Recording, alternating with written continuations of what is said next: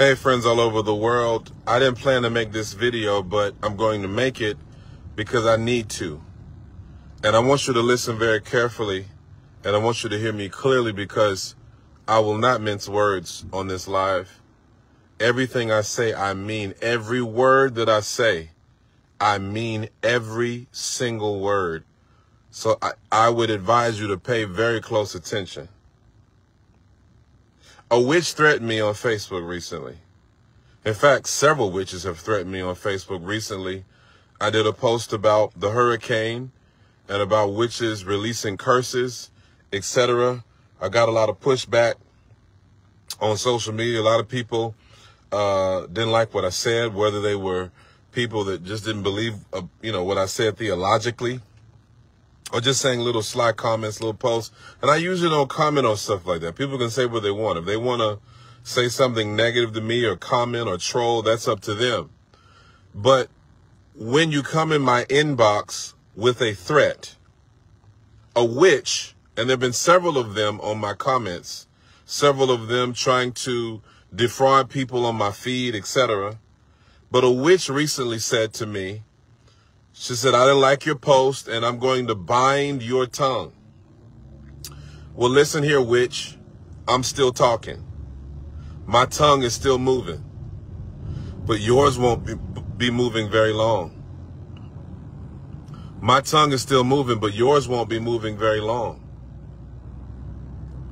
You see, the truth is that there are a lot of witches, warlocks, and weirdos on social media. And not just social media, but some of them are in the churches. And I believe there's about to be a showdown of the prophets of Baal and the prophets of God. Now, I don't take this lightly. I don't just say stuff for attention or say stuff to be seen, because spiritual things are very serious. But what we're seeing is we are seeing the intimidation and the very emboldened and brazen attack from those who dwell in darkness on God's people. The Bible says that the curse causeless shall not come. You see, the truth is, if you look at the scriptures, we have this idea, we're supposed to live amicably and peacefully and not stir up anything and all that kind of stuff. But I would remind you that when Simon the sorcerer tried to buy the Holy Ghost with money, the apostles dealt with him. They dealt with him. They dealt with him. In Acts chapter 16, when the girl with the spirit of divination mocked the people of God, she got dealt with. And she got dealt with by being delivered. And I'm telling you right now, a lot of you don't realize that these people have infiltrated the churches. They've infiltrated churches that have not been on the wall, churches that don't really pray, churches that don't really believe God, and they have mocked the things of God. But I want you to hear this clearly. God will not be mocked. God will not be mocked. God will not be mocked. And I'm telling you, see, God is calling these people to repentance and to be delivered from their darkness. To be delivered from their darkness and to change their evil ways. And I'm imploring you who have been dabbling in witchcraft, sorcery, soothsaying, necromancy, repent of your evil deeds. Repent of your ways. Repent of your ways. This is God's mercy. Repent of your wicked ways. You have tampered with fire. You're messing with something that you have no idea. You will not stand. You will not survive this battle. I can assure you, you will not survive this battle. The scripture says, suffer not a witch to live. You will not survive this battle. You have pandered your witchcraft for far too long. Your heresy, your blasphemy. You think that you can say what you want to say and do what you want to do. And by the way, I'm not just talking about the witches that deal in hocus pocus and abracadabra. I'm talking about witches in the pews. Oh yeah, we see you. We see you. You go to churches, you pretend to be a prophet or a prophetess, you play the Christianese game, you speak Christianese and you say all the stuff and you speak in fake tongues and you go to churches and you pretend to be an intercessor, but really you're on an assignment to destroy that church. You better repent right now, because the showdown has begun. The showdown has begun. You Simon the sorcerers, the showdown has begun. Years ago, I'll share this story with you. I was in a restaurant, and this lady came into the restaurant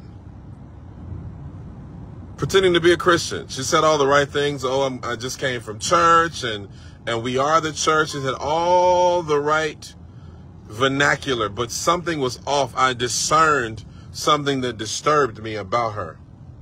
And so finally she comes to me and she's asking us who we were and all of this. And she begins to talk about all the fake pastors in town and how I don't like this pastor and I don't like that pastor and this pastor's phony and that pastor's fake and God's going to judge this pastor in this church. And finally I said, well, let me ask you a question. When you were getting a word for everybody else, did God ever give you a word for yourself? Well, he told me I'm a Deborah. I'm a judge. I sit and I judge. I said, well, let me give you a word of the Lord. Examine yourself. She says, what do you mean, examine myself? I said, examine yourself. And she starts going on and on and on, and she begins to spew out her vitriol. And I said, you know what? You are a Jezebel, and you are a witch. And you know what she did? She manifested. She manifested. She says, I know who you are. And she literally was like the wicked witch of the West. She manifested. And I'm telling you something, some of them are manifesting on this live feed right now. They've manifested themselves. And I'm telling you something, you're being exposed. You are not a Christian. You are not a believer. You're not a prophetess. You're not a prophet. If you're not surrendered to the Lord Jesus Christ, if you don't operate by the Holy Ghost, you are not a child of God. You are not a believer. You're a witch. And the covers are about to be snatched off of you. You're about to be exposed for who you are if you don't repent of your wicked ways. These people have been responsible for killing pastors. For watch this, getting pastors enthralled in scandals. When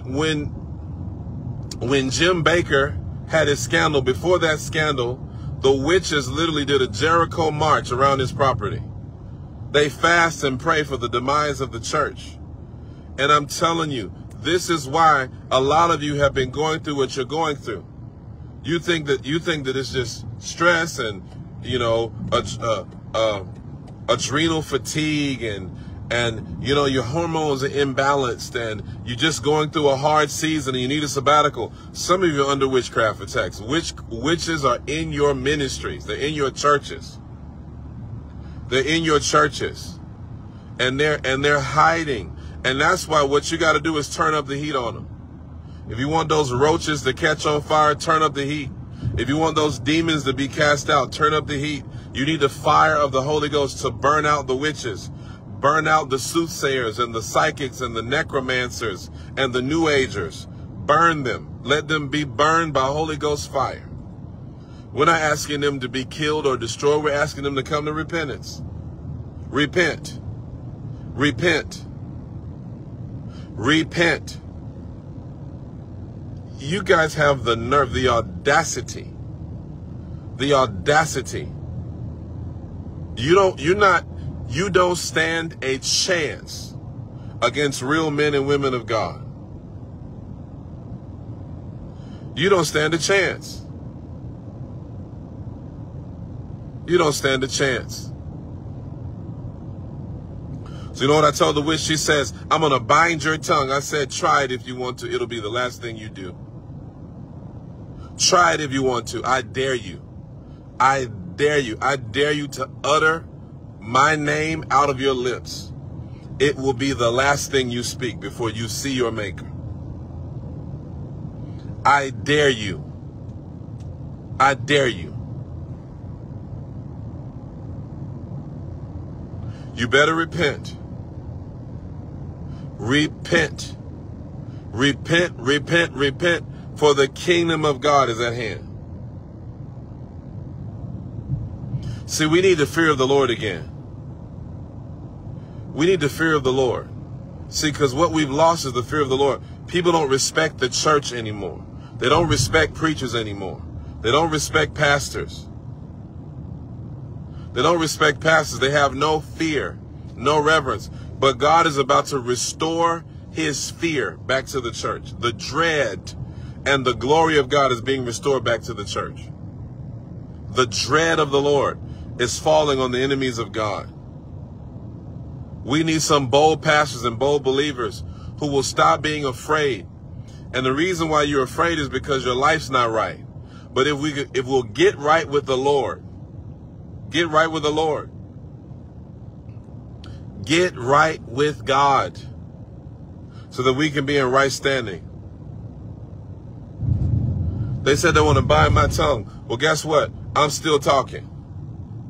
I'm still talking. But you won't be for very long if you don't stop.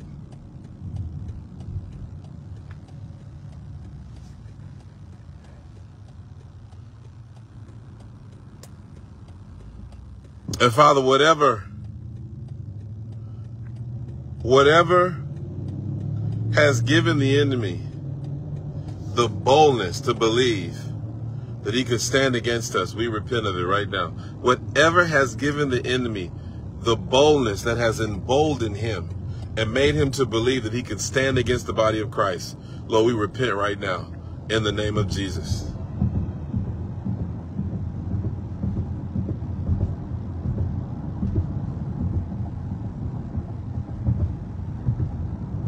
Share this. And remember, Jesus is Lord.